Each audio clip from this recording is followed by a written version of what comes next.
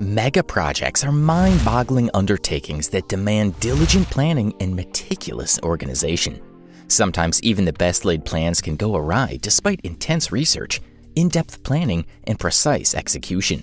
In such moments, even a virtuoso strategist would mumble that a fair amount of luck is mandatory to get things right. Whether it's a lack of foresight among the team members or the desperation to make a big statement, sometimes you end up flushing millions of dollars in the toilet bowl, figuratively speaking, of course. In this video, we're looking at some ridiculous projects where people ended up wasting an absurd amount of money. Number 5. Interstate H3, Hawaii. A road right through the heart of paradise. Well, that was the thought when Congress first proposed Interstate H3 in Hawaii in 1960. This road, by all convictions, would cover some of the breathtaking scenic views, and there were even serious concerns that motorists would stop en route to enjoy the electrifying views, and that would eventually catalyze traffic jams. Such was the confidence at the outset. A defense purpose was also in mind of the proposers. Still, why did this project thoroughly flunk? Well, when Congress announced the plans to construct the interstate, it was met with opposition from environmental organizations. The native Hawaiians weren't thrilled about it either, as they had strong concerns about the urbanization such a project could bring to the area. So, Congress had to develop a different plan from the proposed route. And this took a ridiculous 26 years to come up with. In 1986, they finally redrew the design, and the environmental hurdles were removed, and Congress finally passed the plan, with the construction set to begin in 1989. After 8 years of construction, Interstate H3 was finally opened to the public in 1997.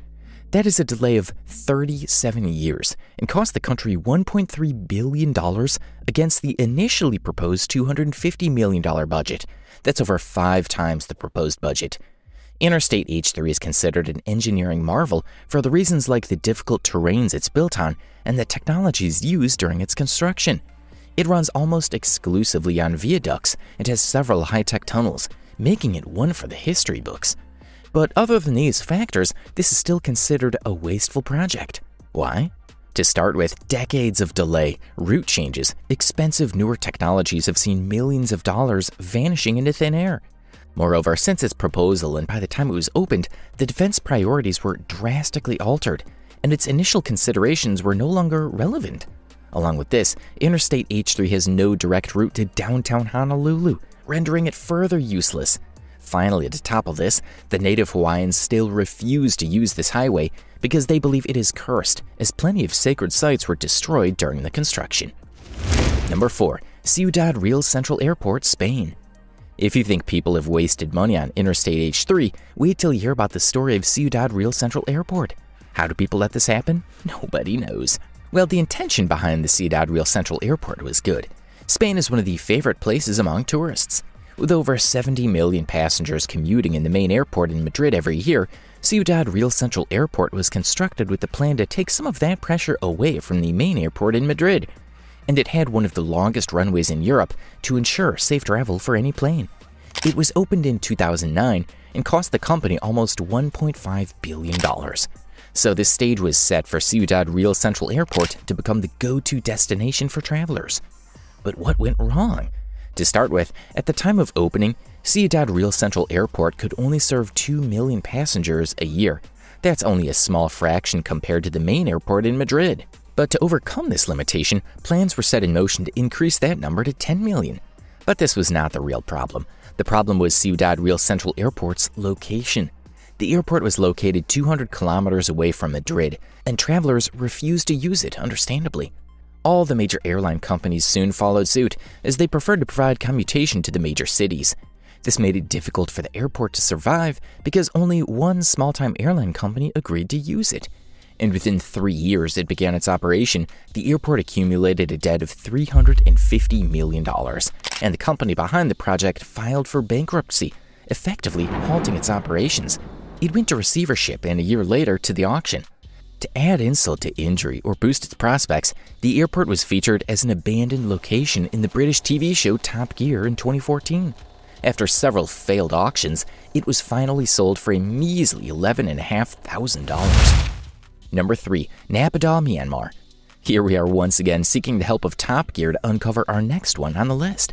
Like Ciudad Real Central Airport, The story of Naypyidaw is also equally preposterous.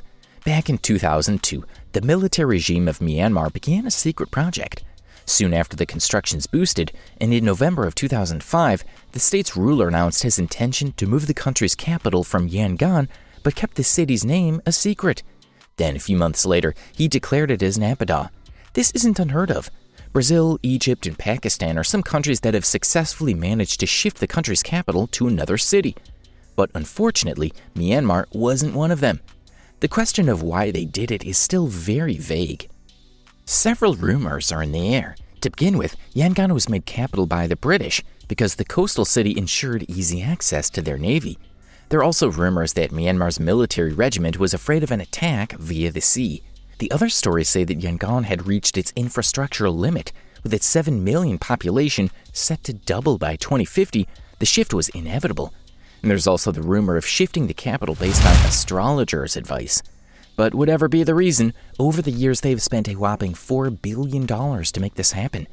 Naypyidaw is a modern city by every means. It has a 20-lane highway, an airport, 100 luxury hotels that are divided into 3 hotel districts, a shopping mall, golf courses, and museums. The military regime even builds a 99-meter-tall landmark similar to the one in Yangon. But people still refuse to move. Why? While the military poured everything into creating the city, they forgot to ensure quality education, health service, and economic opportunities in their new capital. So, Naypyidaw still has a population of less than 1 million, most of whom were already there before the construction. Nowadays, Naypyidaw reminds us of a ghost town. The city's only hope of glory days is the growing population in Yangon, which will eventually bring people to Naypyidaw. So there is still some chance for redemption. Number 2. Forest City, Malaysia. Here is the story of another ghost city that fell victim to its own ambition. Forest City was a new futuristic green city established on reclaimed land on 4 artificial islands in Malaysia. It was built around an artificial forest ecosystem. The location made Forest City an attractive prospect. It was near Singapore, a thriving economy, and had one of the busiest ports in the world. The developers of Forest City created a link bridge that would shorten the distance between the 2 cities to less than 20 minutes. It also had a custom facility that could help the residents to move to Singapore and back freely. It'll be open in 2035 and will cost $100 billion in total. So what went wrong with this ambitious project that showed a paradise of promises? Well, the investment for the Forest City chiefly came from China, and Chinese citizens had a free pass to the city. That's where it began to go wrong. Wealthy Chinese people who didn't want an apartment back home found a perfect investment opportunity in Forest City and started buying properties there. Soon the prices went up, and the population began to get replaced by Chinese citizens. By 2019, it reached 80%.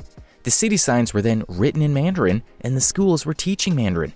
The native Malaysians couldn't afford to live in Forest City and saw this as modern colonization. So, when Mahathir Mohamad came to power, he banned foreigners from owning properties in the Forest City. This forced the foreigners to leave the town, and the move entirely discouraged the investors. Coupled with this, the pandemic and travel bans didn't help either. And the existing investors also decided to leave the project. So by 2020, the population came down to less than 500 in Forest City.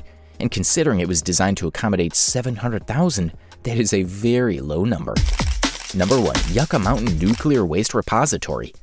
Nuclear wastes are a lot of trouble, as storing them above ground is risky. The best way is to keep them underground. In 1980, the U.S. Congress decided to find a permanent solution for U.S. nuclear waste and concluded that Yucca Mountain was the perfect fit. They had several reasons for this. It was close to the USA's most used testing site, far away from civilization, and its volcanic ash meant Yucca could absorb active radio waste without causing any problem. The plan was to dump the nuclear waste in a tunnel that is situated 300 meters under Yucca Mountain. So what happened? The politicians and locals of Nevada came together against the project. They believed that the geological and hydrological surveys were wrong because the site was close to a water source in the Amargosa Valley. They thought that Nevada was selected as the location because of its smaller representation in Congress.